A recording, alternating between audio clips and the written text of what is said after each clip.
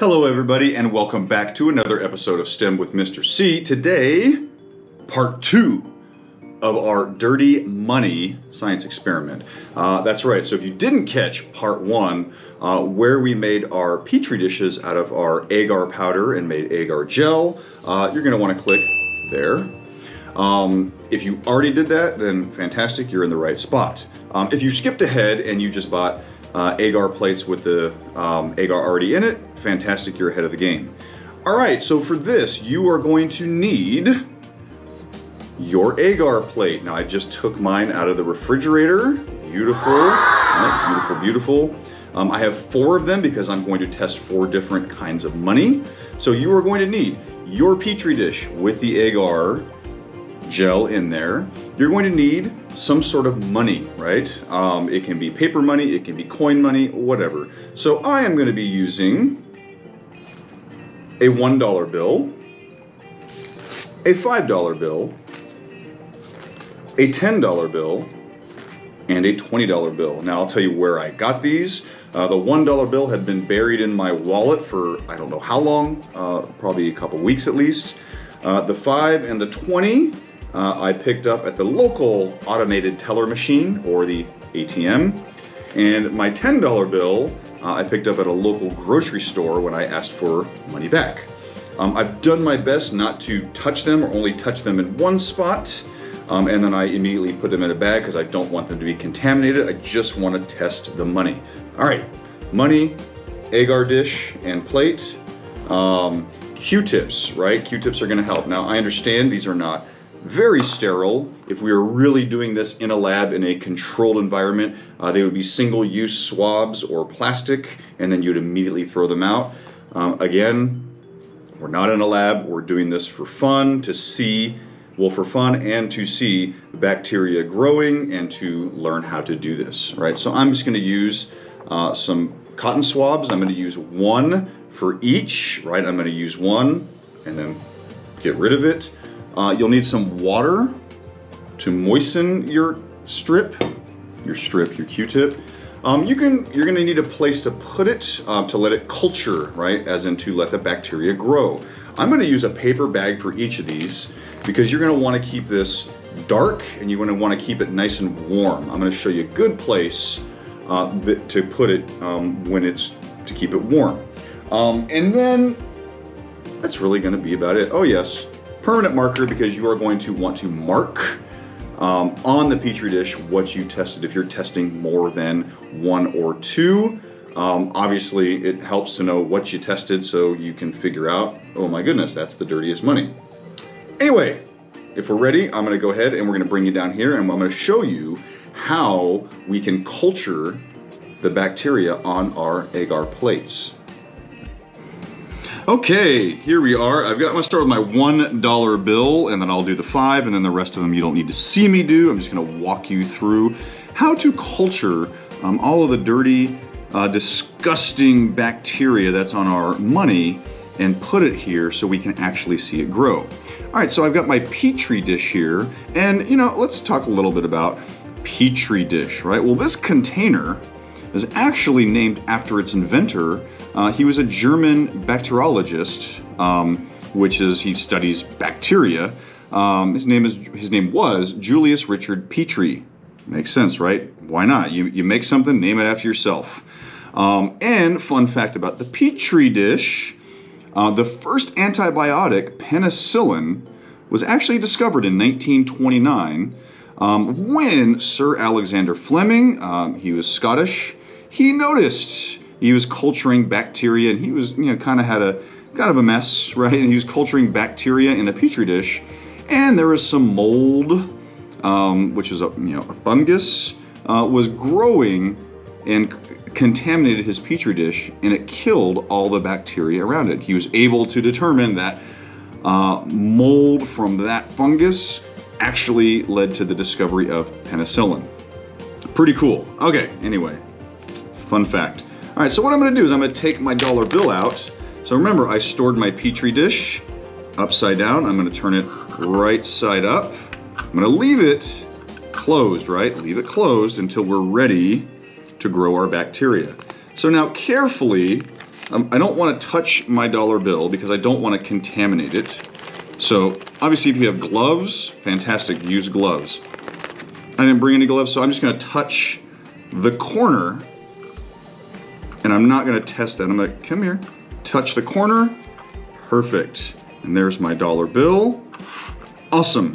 So now what I'm going to do is I'm going to use my cotton swab. I'm going to get it wet, so I dipped it in my water. I'm going to remove the petri dish cover, and I'm just going to swab.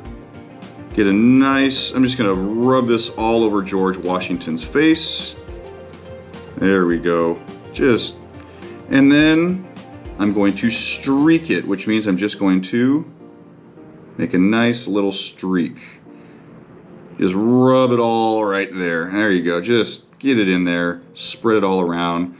And now I'm gonna turn it over, and I'm gonna do another section of George Washington, of the dollar bill. I'm gonna do it over here on the 1. So I'm gonna be careful, and I'm touching on this side, and I'm just gonna do it on the 1.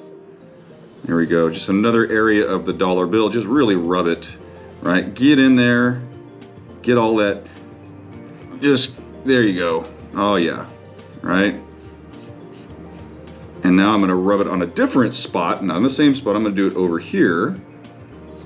Right, and just rub all of that disgusting stuff that you just picked up from the dollar bill right there.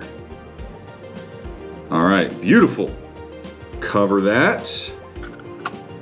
And now I'm going to, my used Q-tip, I'm going to not use it again because I've already used it. My dollar bill, I'm just gonna touch the corner. I am gonna use this again.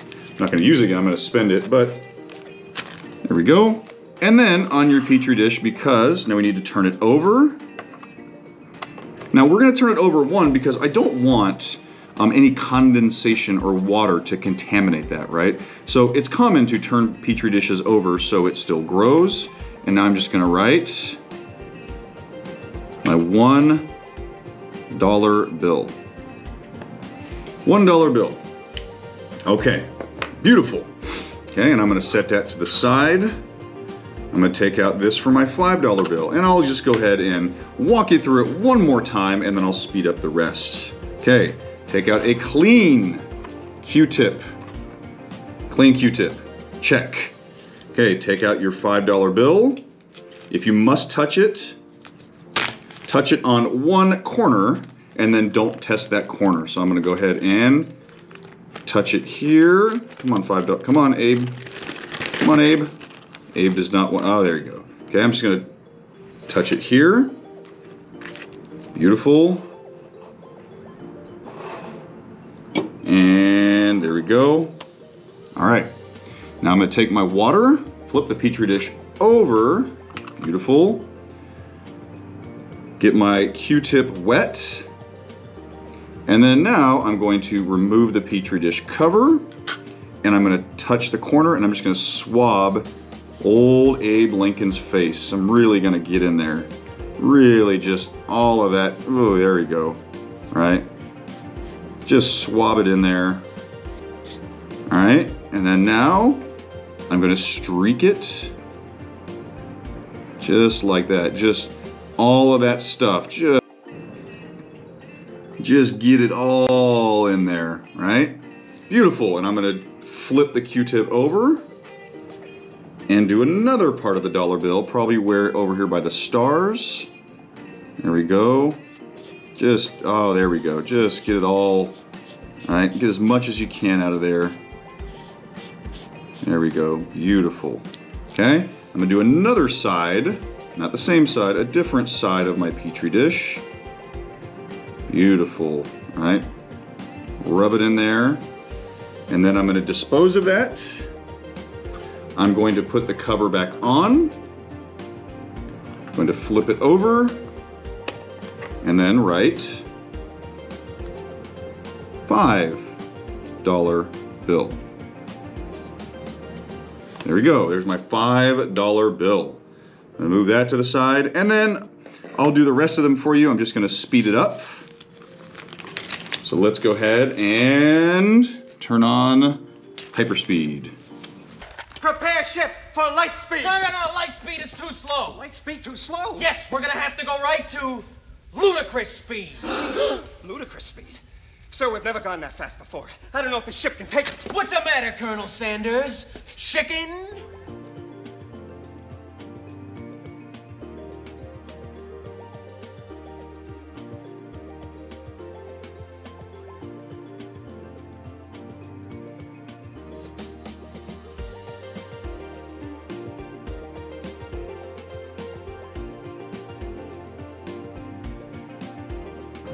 Okay, so here we are. We have our 20, our 10, our 5, and our $1 bill, all ready to be tested. Now we've already put the bacteria on there. Now we have to let it grow.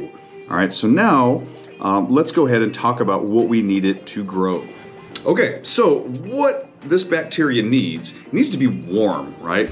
It will grow, right? Bacteria will still grow when it's cold, but it actually grows a lot faster when it's warm. So I know it's February and it's kind of cold, so maybe tough to find a warm spot in the house. Got a couple options here. One, find a warm spot in your house, like the laundry room where the dryer is. That generally gets warm. I'm gonna put mine right by my cable box and my router, right? Because it definitely gets warm over there because that's always on and it's creating a lot of heat. Another option, if you have an aquarium or you have a reptile and you have like heating pads, you can always put these in some sort of aquarium and either put a heating pad or just like a nice warm light. Okay, you want it to be around 75, 80, 85 degrees. These will grow great, okay? So what I'm gonna do, you also wanna keep it out of the light. You don't want any light touching this. So you can either put it in a box. I'm gonna individually put these in paper bags. So I'm gonna put a $1 one in here, and I'm just gonna fold it, and I'm gonna place it next to my router. I'm gonna show you that. So let's go ahead and do that now.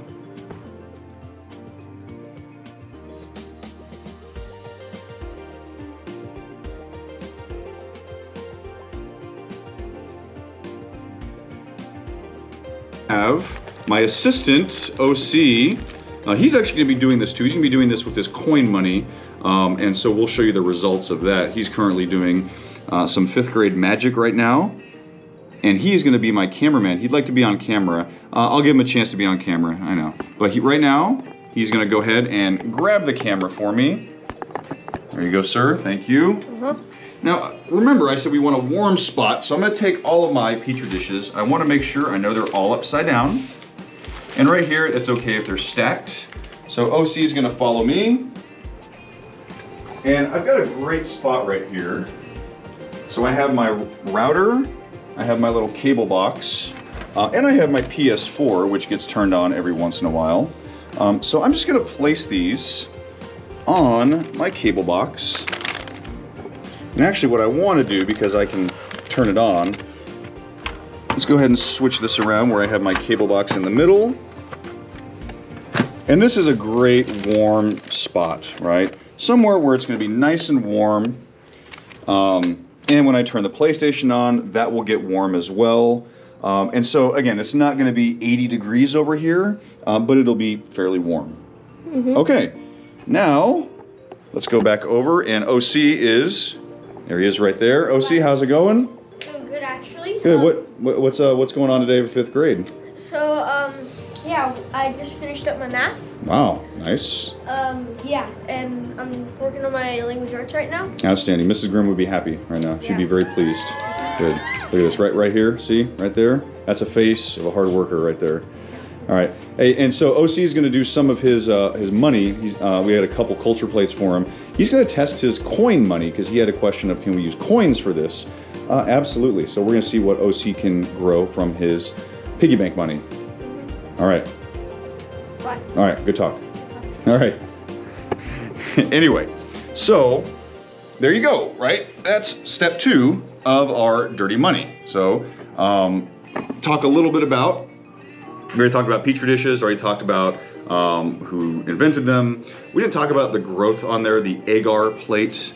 An agar is just a growth medium, right? This is just a general, when I say growth medium, it's something organic that the bacteria can, you know, live on and thrive and multiply, right? That's all it is. There's lots of different kinds of agar. This is mostly just a vegetable. It's got a vegetable medium and it has probably a little bit of other nutrients. You can actually make your own agar at home, right? You don't even need the powder. You can actually make it using beef stock. If you're interested in making your own and growing your own bacteria whenever you want, click up here. That's a pretty good video on how to make your own agar if you don't want to buy the powder. Okay, so we're gonna come back. It's gonna take, depending on if it's warm, if you found a good spot, if it's not disturbed, you flipped it upside down, anywhere from a week or 2 weeks to grow some really good bacteria, okay? I do recommend take a picture, take it out every day and take a picture, and you can really compare the growth of what's happening, right? You can say, oh, day 1, nothing. Day 2, nothing. Oh my goodness, day 3, there's something. And then you'll just see it once you get those couple little spots, it just goes, okay? When we come back for part 3, we're gonna investigate our results. We're gonna see if we can just determine from looking at the bacteria and the growth cultures of maybe we can figure out like what that is. It's gonna be very difficult without staining the bacteria, without looking at it, but maybe visually we can look at it and go, well, that looks like something, or we can compare it to stuff we already know. All right, very cool. Join me next time for part 3 of Dirty Money.